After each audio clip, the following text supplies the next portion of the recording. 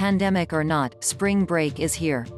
Florida's beaches and bars are already seeing the first throngs of college students on break, crowding beaches and bars, and worrying public health experts around the country who see the weeks of partying as a potential for another spike in COVID-19 cases. The primary concern, experts say, is that partying is occurring at a crucial moment in the fight against the coronavirus. More and more vaccines are being administered each day, yet more and more cases of variants, which are highly transmissible, are being reported. Making matters worse, they say, is that students will be enjoying their break as more states continue to relax restrictions they had in place, such as mask mandates. I knew the spring breakers would show up, said Lauren Tedeschi, 53, who was visiting Fort Lauderdale with her niece. Just look at the beach. They're out in full force. And this is the start of spring break. It's only going to get more crazy. Some universities across the country canceled spring break to discourage college coeds from spreading the coronavirus.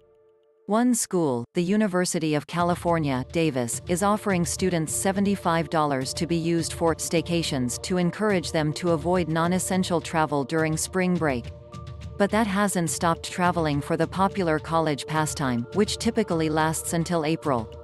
I was here 2 years ago and came back to see what it's like now with COVID, said 21-year-old Jack Gumeinny, who flew down to Florida to enjoy the famous Fort Lauderdale Strip from frigid Michigan.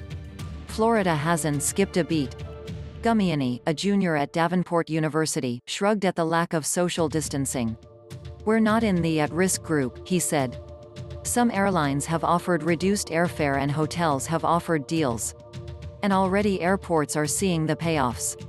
Parker McClellan, executive director of Northwest Florida Beaches International Airport (ECP), said the facility, which is a transportation hub near the popular Panama City Beach, has more flights scheduled this month than it did in July 2019, a month he described as being the peak of peak season. I think once people realized what Panama City Beach was during the pandemic last year, they realized it's a place they want to come back to, Mayor Mark Sheldon said.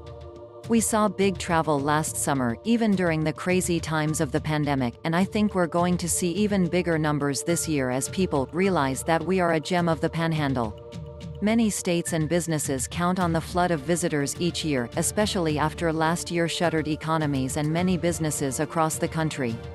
Tourism is the Sunshine State's #1 industry, generating over $91 billion in 2018. But in Miami Beach, Mayor Dan Gelber was taking a different approach, determined to avoid a new burst of virus cases in his city. Gelber issued a stern warning for spring break revelers: don't be foolish.